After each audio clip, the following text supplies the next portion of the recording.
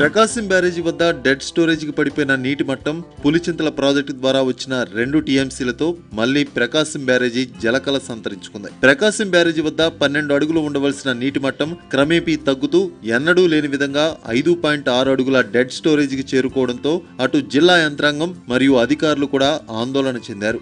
మండు వేసవిలో నీరు లేక ప్రకాశం బ్యారేజీ వద్ద కృష్ణా నదిలో ఇసుక తిన్నెలు సైతం బయటపడ్డాయి. దీంతో అధికారులు తాగునీటి అవసరాల కోసం 4 రోజుల క్రితం పులిచింతల నుంచి 2 టీఎంసీల నీటిని విడుదల చేయడంతో ప్రకాశం బ్యారేజీ వద్ద నీటి మట్టం పెరుగుతూ 9 అడుగులకు చేరుకుంది. త్రాగునీటి అవసరాల కోసం నాగార్జున సాగర్ టైల్ పాండ్ ద్వారా 2.5 టీఎంసీల నీటిని తీసుకుని పులిచింతలకు మళ్లించి అక్కడి నుంచి ప్రకాశం బ్యారేజీకి తరలించారు.